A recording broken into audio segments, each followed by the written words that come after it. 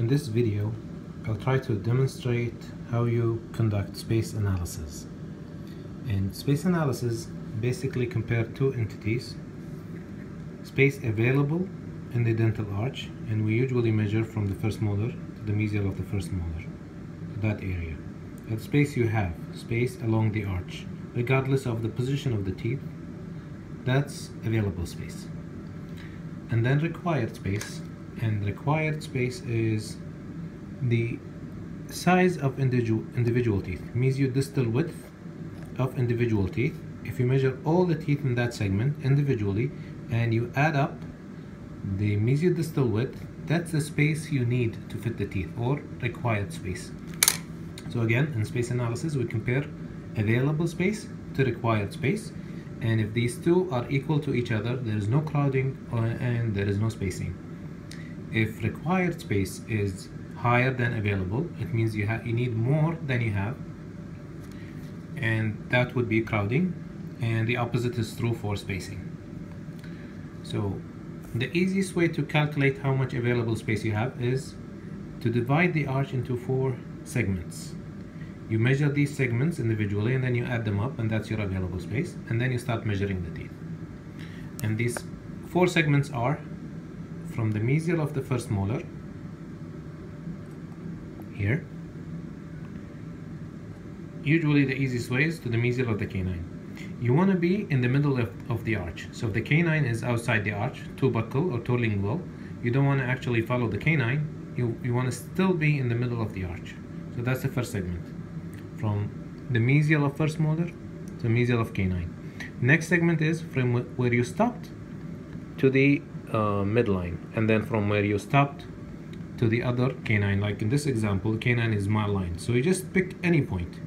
It can be here or it can be here, it doesn't really matter, as long as you start the next segment from where you stopped. So if I pick this point, then my next segment will be from this point where I stopped to the mesial of the other first molar.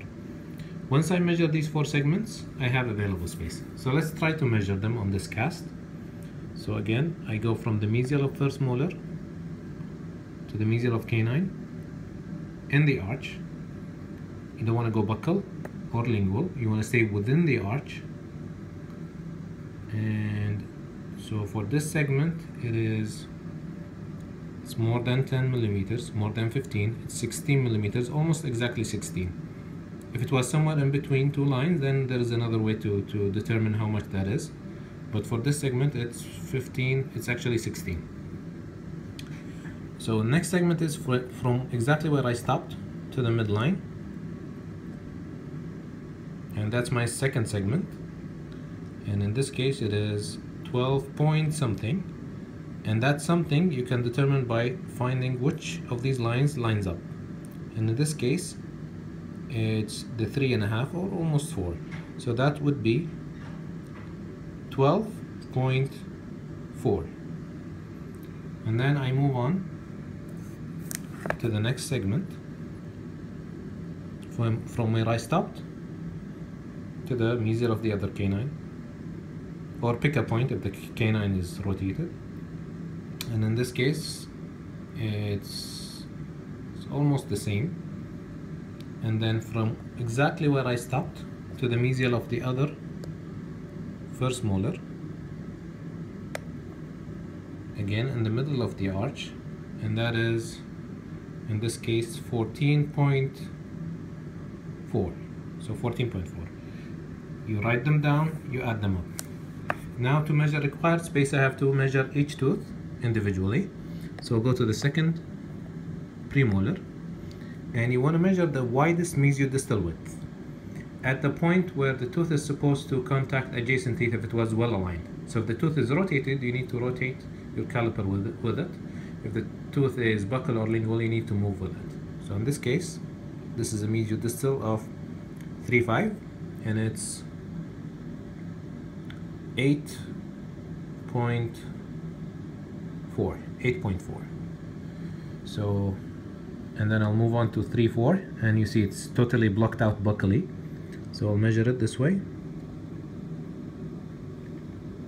and you can see the measurement and it's 7.9. So 4 is 7.9. You write it down. Move on to the canine, and you position your caliper whatever way is needed to get the mesial-distal width. Like it can be, for example, buccal on the mesial, lingual on the distal, doesn't matter, as long as you get the proper width. In this case, the canine is 7.5. Incisor, you can see this one is lingual, so I'm coming with my caliper from the lingual side. You measure it, you move on to the next one, it's more buccal, measure from the buccal, again at the widest. Sometimes you need to tilt your caliper, like this canine for example. I need to go this way.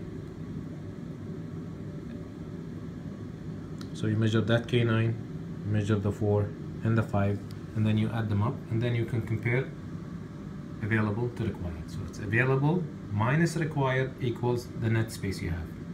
Negative, crowding, positive, spacing.